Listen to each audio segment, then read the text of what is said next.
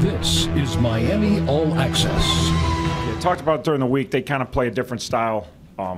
Been pretty good on defense, played a lot of low-scoring games. Obviously, you know, there's kind of a grouping of teams that seem like they play shootouts every week and a grouping of teams that seem to play lower-scoring games, and they've certainly, the Akrons, the OUs play.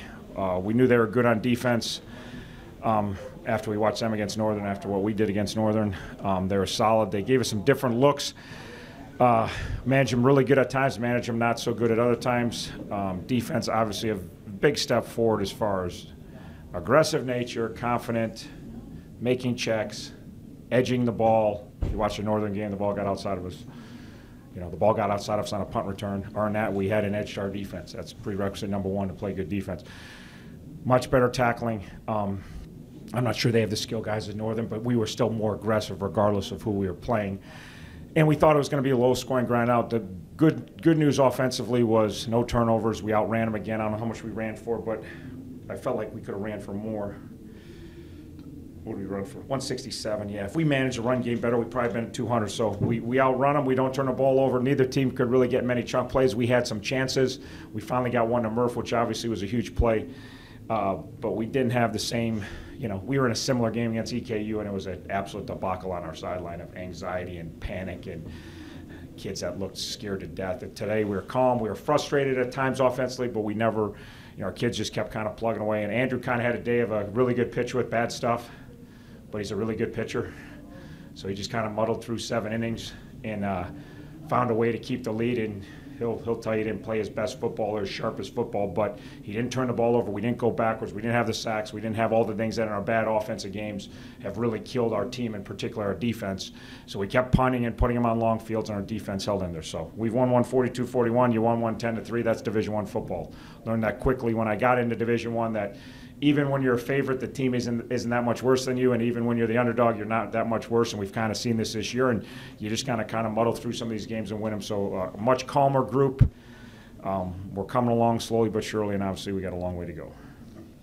Coach, first of all, I mean, thanks for giving me a win to cover on my birthday, so I'm sure that was your motivation. I've blown that earlier on my boss. I'd rather have gave my boss a win than you, to be honest with you, but I screwed that up. But you know, you had no losses in the rushing game there. Everyone was positive, and 2 straight 150-yard rushing outings. That line looks like it's shoring up pretty well up there. Yeah, no, Coach Burnett and them are working very hard, and our tight ends are blocking better.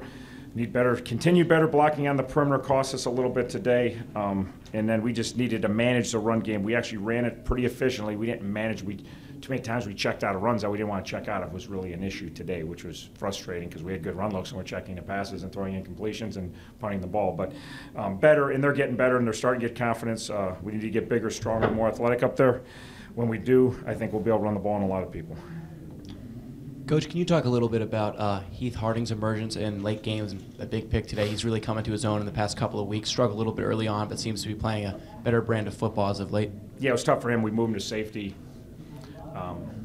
Cincinnati week, he's never really played safety. He's not really built to play safety. It's kind of a microcosm of who we are. He shouldn't be playing safety in Division I at his size, but he's a tough kid. He's a smart kid. He's competitive.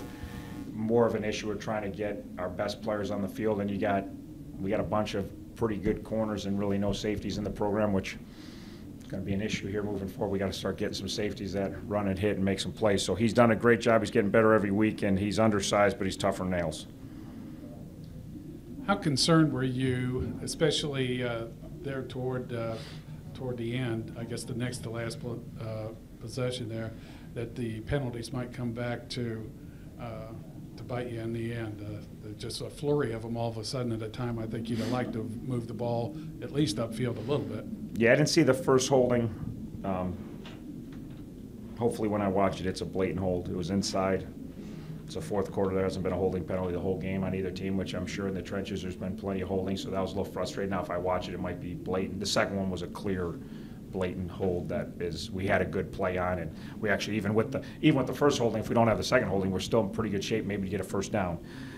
So yeah, no, I was concerned the whole game. Shit, it wasn't then. It was 7-0, 7-3, 10-3. So, but I felt good about the defense, and the nice thing, we got the ball back and we got the first down we needed at the end, so it worked out all right.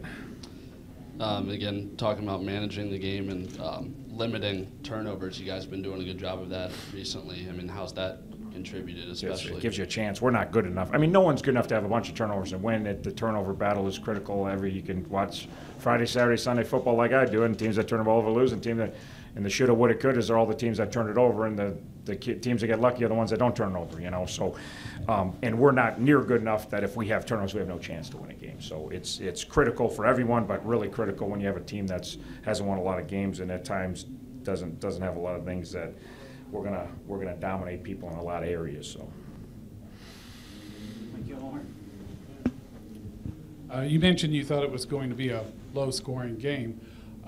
Was there anything in particular that you saw? And they did hold Miami down to 120 yards passing. Was there anything in particular that you anticipated out of them that would keep it down? Yeah, just how they defended Northern. I saw Northern on offense, and I know we didn't play good, but they looked pretty good. They scored on every possession against us, and then I watched them play Northern.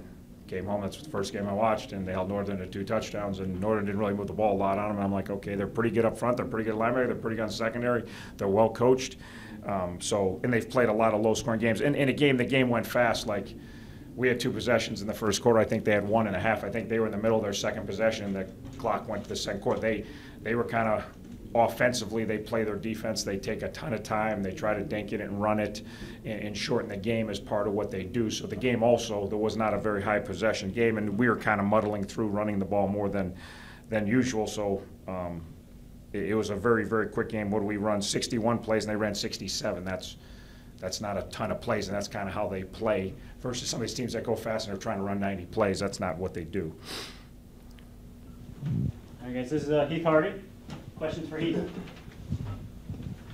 What was your read on the interception there? I'm supposed to play in the middle of the field, and I kind of got nosy, actually. And I was just looking at the quarterback, and I saw him look over to the weak side of the field on the Q's guy. So I was cheating over there. Then I saw him run back to the other side, so I had to take my butt back to the middle, and then I saw the ball in the air. I just went and got it.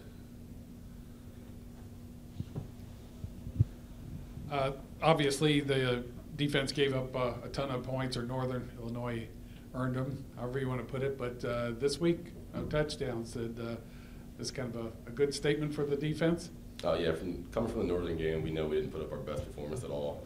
And our whole mindset this week of practice was just be aggressive and just show everyone what our defense is really capable of, because last week was just not a good showing on our part at all. So we had a lot to prove this week. So we played with a chip on our shoulder, and I think that showed today.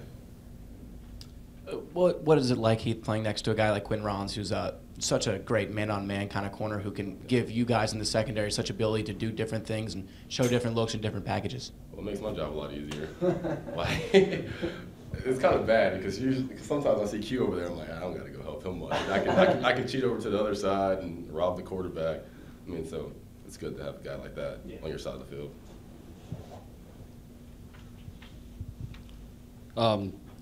Coming away from the coverage and sort of getting into the hitting aspect, 3 forced fumbles, all over the field. You guys looked like you were punishing them every play and making them earn every yard. Does that sort of come with that chip on your shoulder you're talking about after last week? Exactly. Our motto this week was just early and often. Defense, just get on them early and often. Like if they get 7 yards, that's fine. Line up the next snap and just be in their face again.